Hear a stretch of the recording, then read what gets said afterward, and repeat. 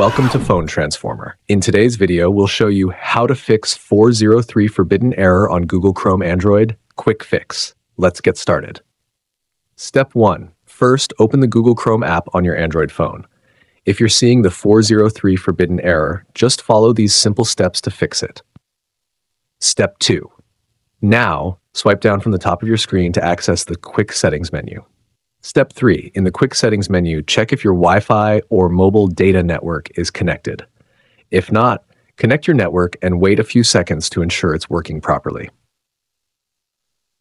Step 4. Once your internet is connected, go back to the Chrome app and simply refresh the page to see if the issue is resolved. Step 5. If the error still appears, here's the second method. Go back to the home screen, press and hold the Chrome app, then select the App Info option. Step 6. Scroll down and tap on the Storage option. Here, you'll see two options, Clear Cache and Clear Data.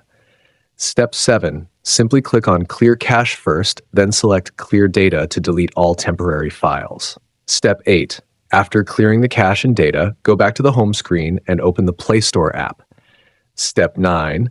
Tap on the search bar, type Google Chrome, and update to the latest version available on your device. That's it. You've successfully fixed the 403 forbidden error on Google Chrome Android with this quick fix. Thanks for watching, and please subscribe to the channel.